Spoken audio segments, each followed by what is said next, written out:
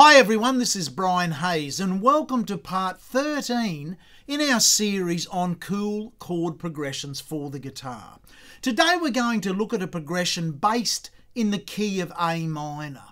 I'm going to play it in a Chet Atkins Boom Chick style on the right hand. I'm only using a plectrum, I'm not using a thumb pick and fingers. But let's have a listen to the progression first, then we'll talk about it.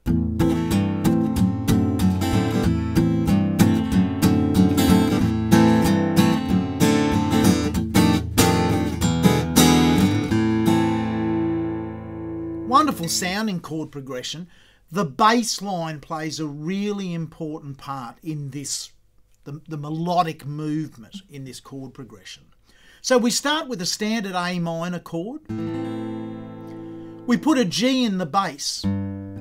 So we're now sort of playing an A minor 7th chord, but the G is in the bass. Then we change that G back to F sharp.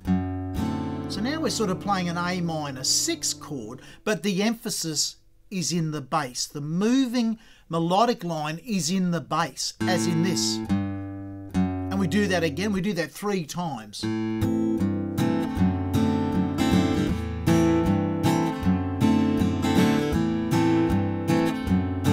now we're playing basically an F ninth with an added 6th.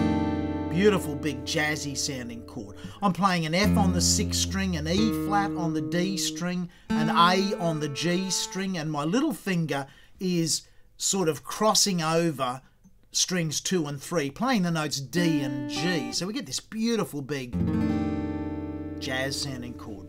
F ninth with an added 6, or some people think of it as an F6-9 chord, but it has got that flattened 7th in it, the dominant 7th. Then I just go to a standard E 7th and then back to A minor. Now you'll notice when I played at that time, I just played a more freer strum,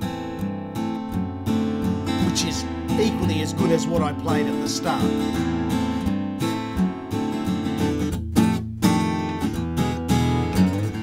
Or you can do the Chet Atkins Boom Chick sound, which Tommy Emmanuel also does a lot. Either way,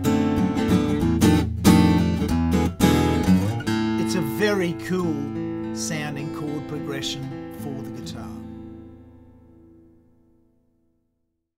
Hi everyone, this is Brian Hayes. I really hope you enjoyed today's music instruction video. If you did, then you've joined the millions of viewers who have benefited from content on my free music education YouTube channel.